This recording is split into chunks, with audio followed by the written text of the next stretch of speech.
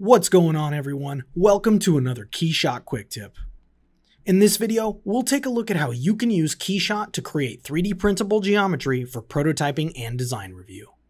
Using KeyShot to ideate around different surfacing ideas can help to significantly speed up design decision making as well as reduce time spent in CAD. By using KeyShot's material graph, you can easily convert image textures into actual geometry through displacement. Not only does this allow you to create many iterations of surface effects, but it also allows you to easily manipulate and refine the depth and scale of a texture.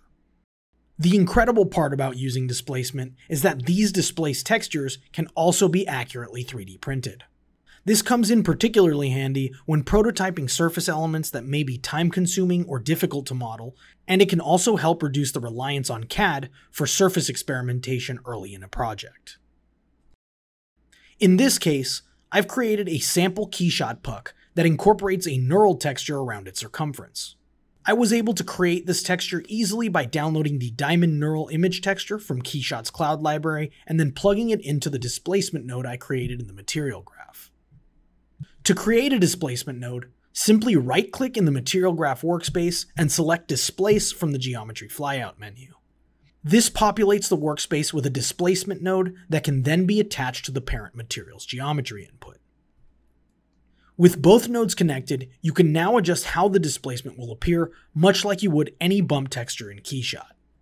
A quick little tip here, by using the hotkey C, you can toggle the color preview, which will allow you to better see an image texture on your object's surface.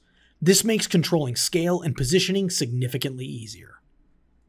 Once your texture is at the correct scale and position, make sure to execute your geometry nodes to ensure your model's surface accurately reflects your new settings.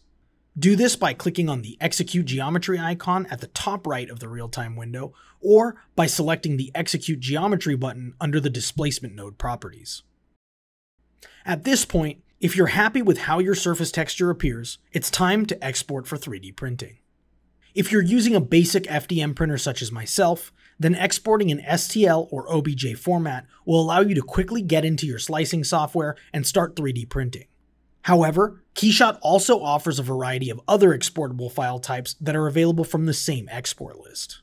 This includes a ZPR file format for printing with Z-Corp machines, as well as a 3MF format that allows you to not only export the model itself, but also includes color and texture data that lets you accurately 3D print multicolored and multi-textured parts from full color compatible printers, such as the new Stratasys J55.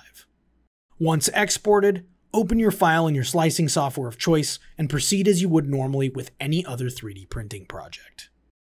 Thanks for watching this KeyShot quick tip. If you're interested in more useful KeyShot content, hit that subscribe button and get notified as soon as new videos hit the channel. Don't forget to let us know your thoughts on this tutorial in the comments section below, and if you found this video useful, give it a like and share it with your friends.